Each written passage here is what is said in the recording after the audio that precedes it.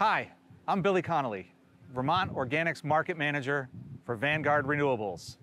I work with our partners to bring commercial food waste and beverage waste here to our co-digester at the Goodrich Farm in Salisbury, where we convert food waste and manure into renewable natural gas. Today, I'm going to give you an inside look into how we do that. Come on along. Here we are at the hydrolyzer tank. I'm standing right now above the 264,000 gallons of food waste. That material comes in the form of liquid and slurry and gets deposited and pumped in through hoses. We also accept more solid material. That comes in through the solids hatch.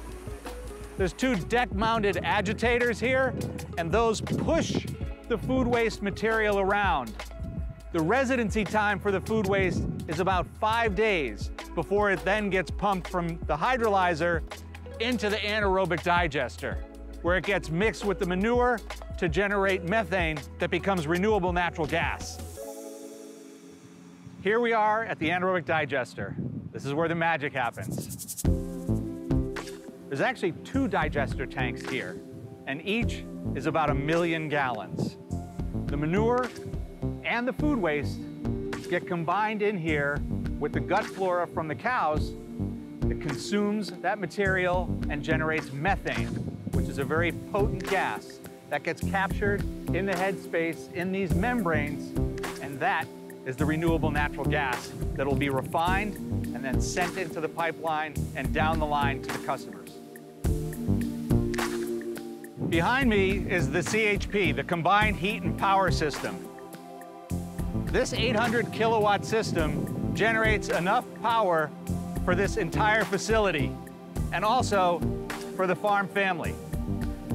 The heating system here generates enough heat to keep the hydrolyzer tank and all the material in it, as well as the digesters, at between 100 and 102 degrees, which is the optimal temperature for the methanogens, the microbiology that generates the methane.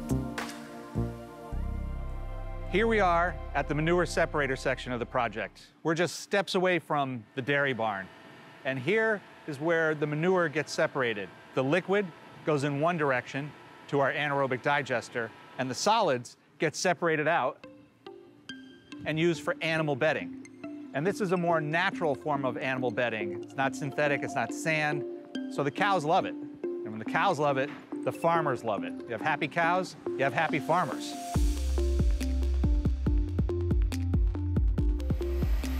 Here we have the phosphorus removal system, the first and only phosphorus removal system in the state. The digestate material from the digester gets pumped in over here and first goes through a trommel screen, which sources out, separates out contaminants. Then the material gets pumped over to this side to a dissolved air flotation, or DAF system. There's a polymer that gets fed in here and mixes with the dissolved air, and that pushes the phosphorus material to the surface. And that foamy material then gets skimmed off by these skimmers and conveyed out to the other side of that wall into a closed container. Behind me are two 2.5 million gallon effluent storage tanks. So the effluent flows from the phosphorus removal system into these tanks, where it's stored for use by the farmer, the Goodrich Farm. They take it and land apply this low carbon, high strength fertilizer material to their crop fields in accordance with their nutrient management plan and their regenerative agricultural practices. Here we are on the final stop of our tour, the gas upgrader.